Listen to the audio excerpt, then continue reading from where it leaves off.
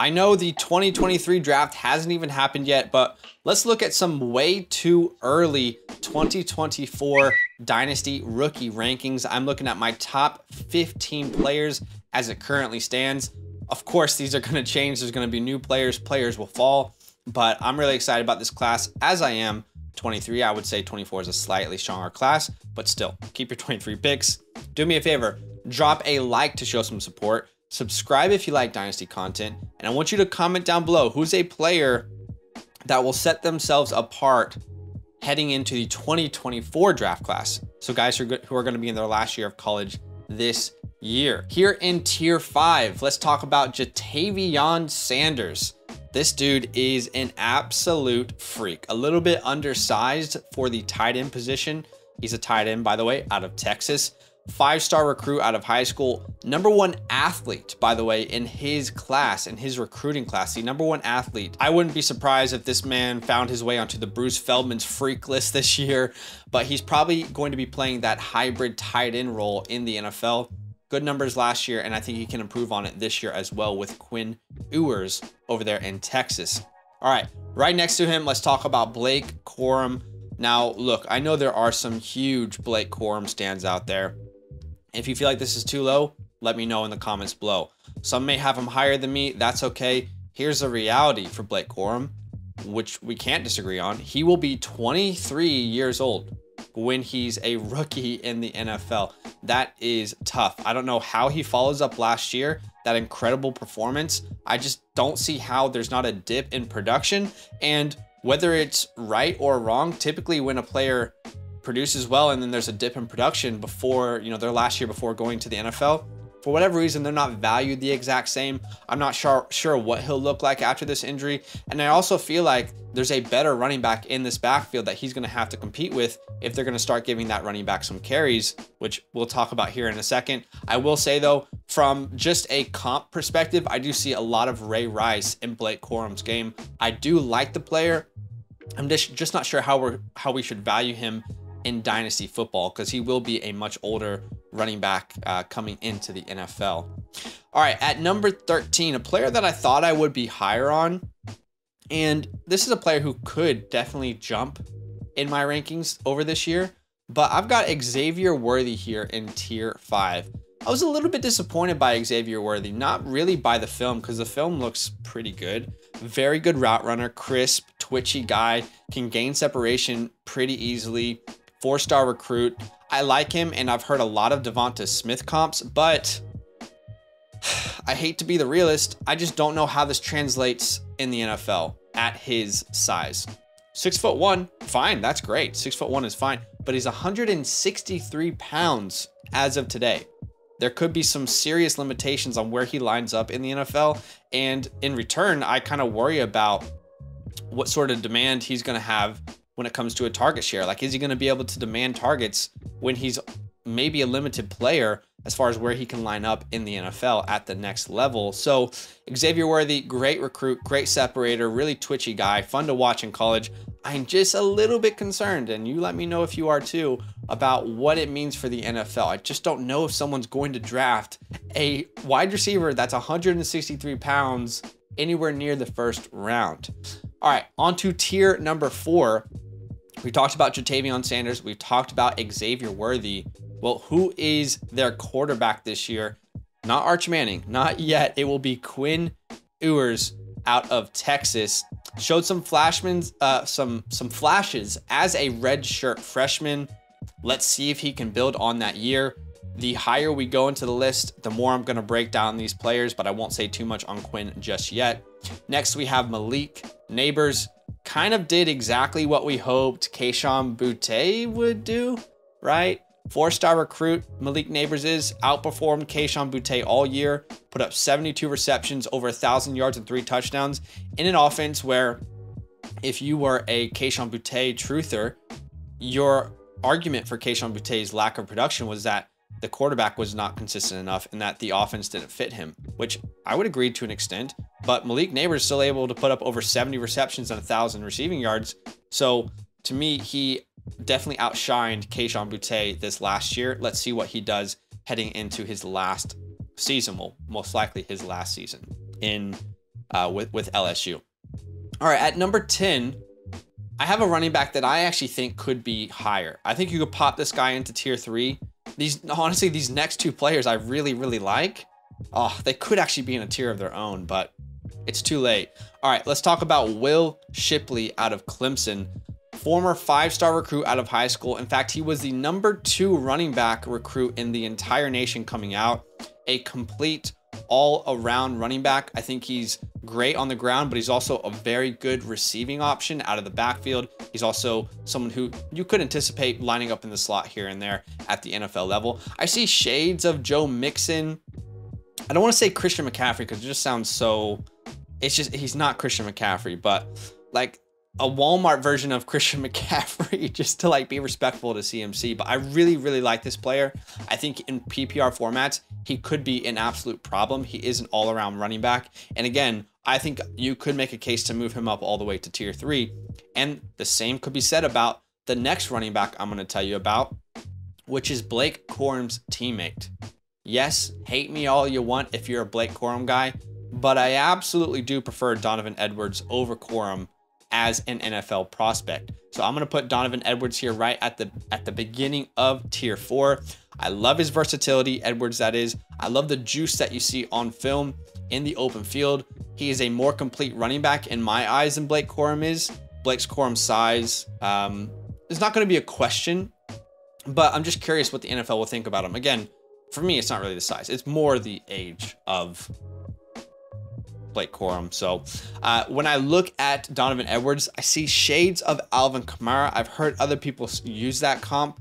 It'll be interesting. Alvin Kamara, DeAndre Swift, Aaron Jones, Jahmyr Gibbs, maybe. I mean, he's like not as good as Jahmyr Gibbs for sure. He's not on Jahmyr Gibbs level, but he has some real juice. This is a really fun player to watch. I wouldn't be surprised if he jumps up a tier, you know, this time next year or even 2. Who knows?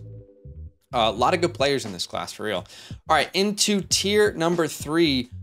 One of my personal favorite players because I've been following him for quite some time. Let's talk about Braylon Allen, the absolute freak of a human being that is Braylon Allen.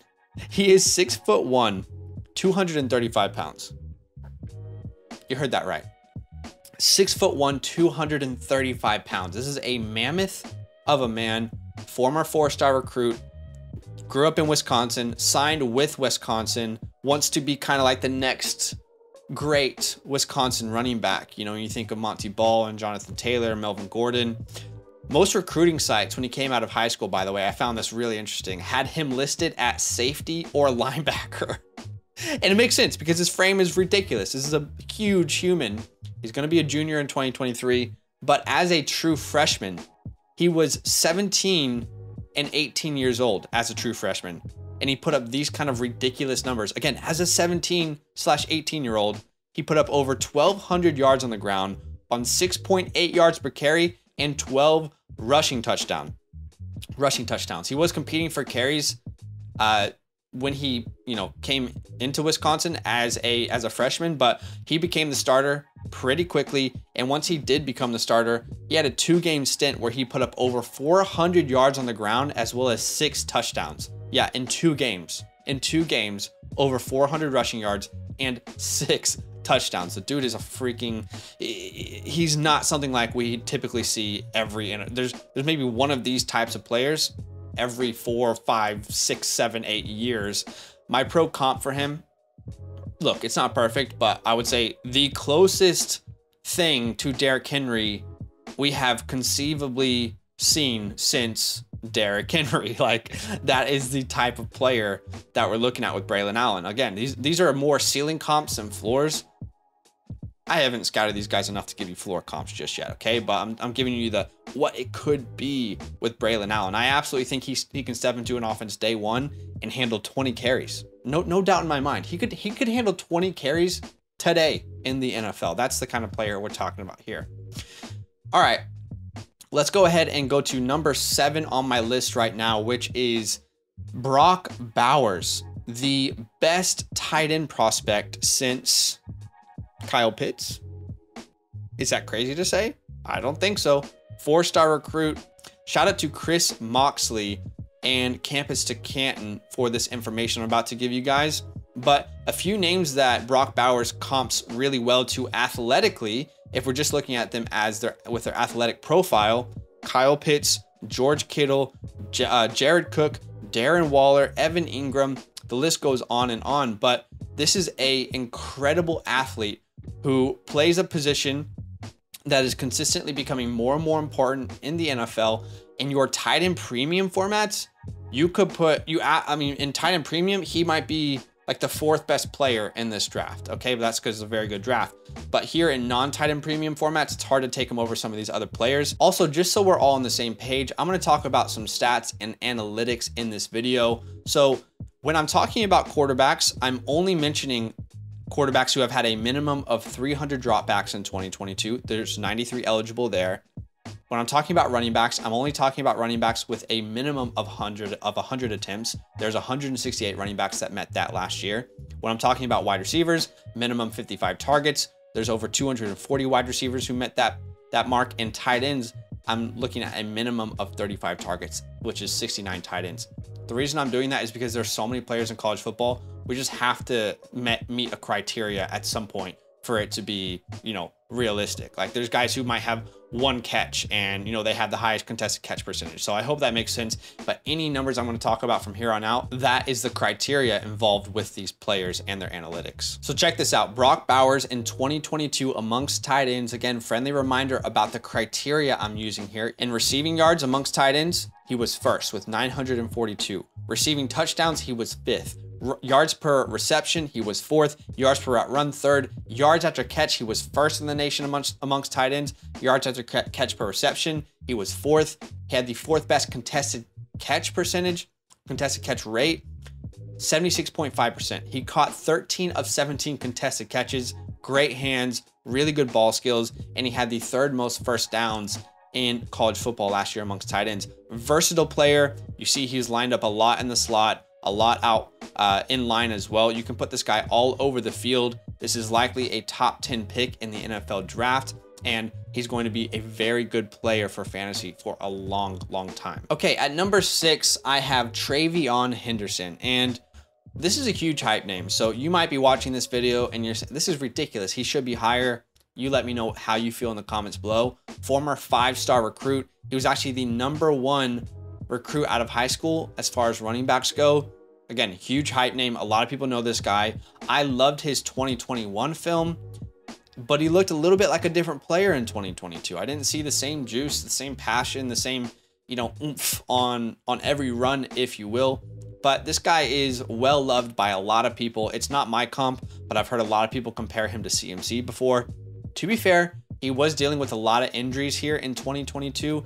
If you look at his numbers as a freshman, he was ridiculous. Like over 1,200 rushing yards, 6.8 yards per attempt, 15 touchdowns on the ground. And he also was really, really good, like ridiculously good as a freshman through the air. 27 receptions, over 300 receiving yards, and 4 touchdowns. So as a freshman, he put up stupid numbers, and I love his film. Still an extremely talented player, despite the lackluster or disappointing year here in 2022. If he repeats that performance, I think he will fall down draft boards. But if we see that 2021 version of Henderson and he's completely healthy, this guy is so talented, he could end up being a back of the 1st round pick in the real NFL draft. So definitely a player I like. I don't want to disrespect him, but I want to see a better year here in 2023, 2024, right?